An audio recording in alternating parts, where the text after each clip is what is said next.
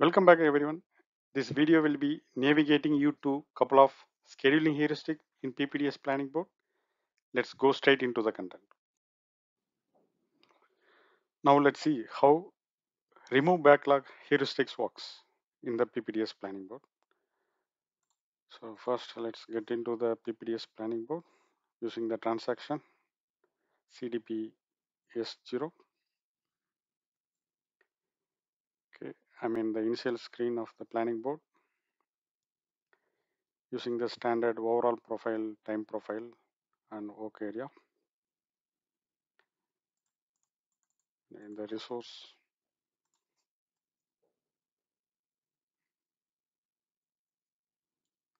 I entered my resource. So by executing, I'm getting the planning board.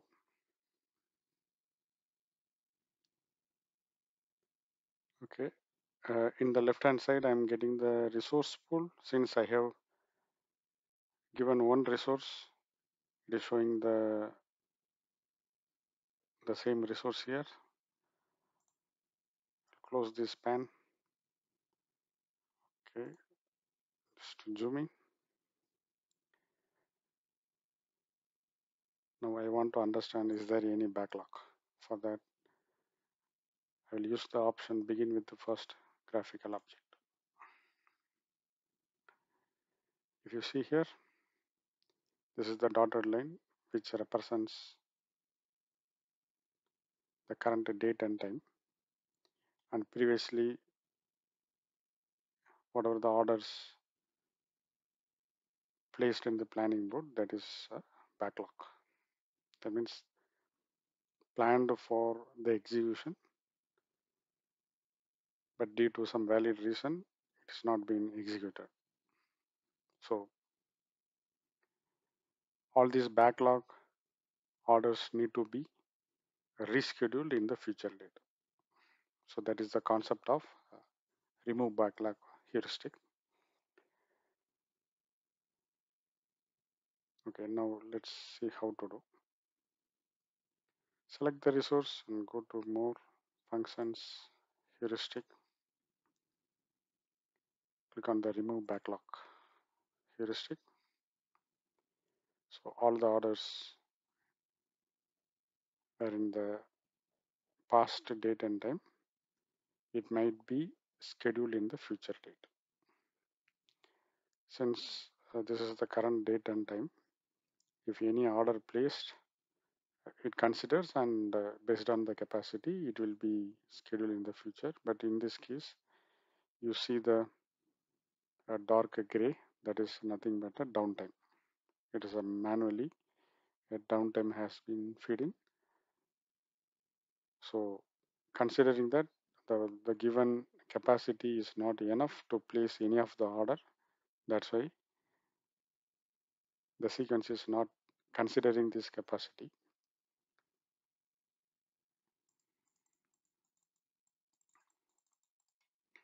If you see here, after completing the downtime, it started to schedule the orders. Right? So how to create the downtime? Please check my previous video, which is mentioning detailed scheduling planning board navigation. You will find out how to create the downtime. Okay, so if you are satisfied with this sequence, you can go and save it. Let me save. So I'm going with the adapt option, not the simulation version.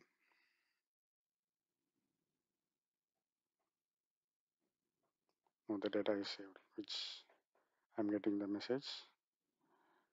Maybe once again I will go back and just load it.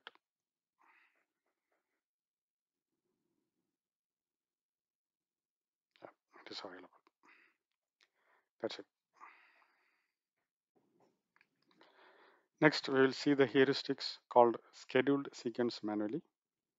For that, once again getting into the PPDS planning board,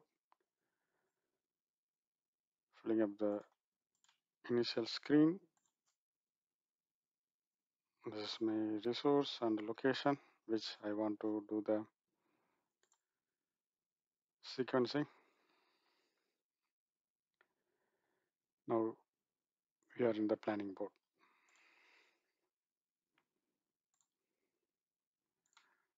Just zooming in.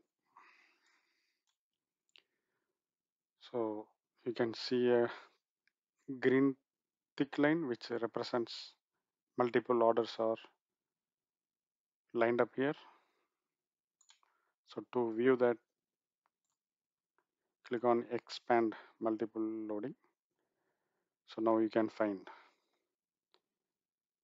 all the order details. Right. Now let's get into how to use the heuristics called schedule sequence manually. To more functions, heuristic, select the heuristic called schedule sequence manually. So what it means, schedule the sequence manually? It means these are all the orders available in that particular resource which we want to sequence it by manually. That means based on our priority. What is the order number should come first and the remaining should follow. So these are all the available orders on the particular resource. So first what we need to do, we need to swap pages. So all the orders available in the left hand part, it moved to right hand. Now you can see the order numbers. It is 874. Right. So now I want to bring this order as a first order. You can bring it here after 5. Maybe I will go with 9 based on my priority. Maybe 874.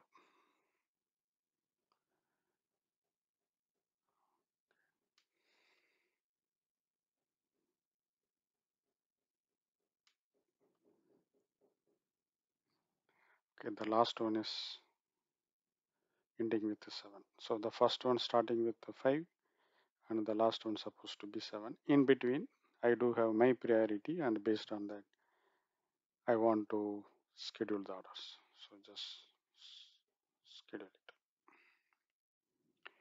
You see the information that heuristic schedule sequence manually executed.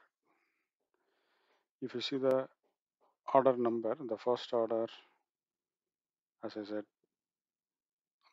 order number ending with the 5, it is placed as the first one and move on to the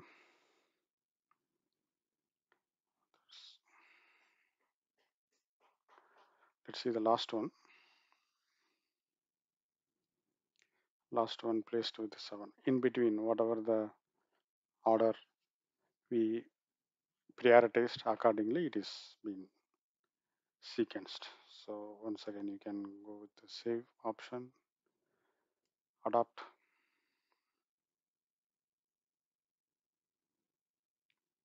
data being saved. Right. So this is how you can use schedule sequence manually.